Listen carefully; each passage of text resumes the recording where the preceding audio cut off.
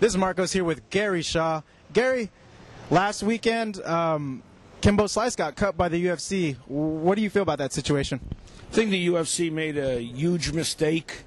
Once again, Dana's ego has probably gotten in the way. I think Kimbo Slice could be a draw wherever he goes around the world. I think they matched him up wrong. I would have put him in against just stand-up fighters. I would have built to a pay-per-view with James Toney.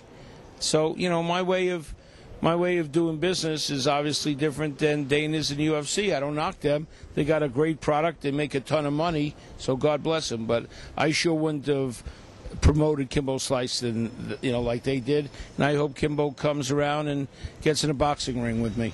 Now, we'll touch on James Toney in 1 second. I want to see, how do you feel business philosophy-wise, the UFC and Dana White Act cutting fighters like that just so quickly? Well, I don't believe in it. I believe in loyalty. If you're going to ask for loyalty from your fighters, you need to give them loyalty.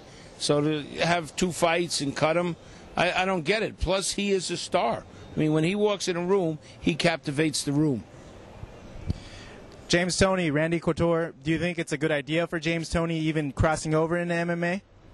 Hey, look, I don't plan anybody's life out.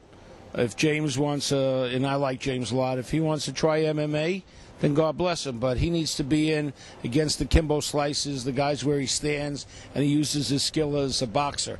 He's way too old to develop all the skills of these real good MMA guys. Impossible.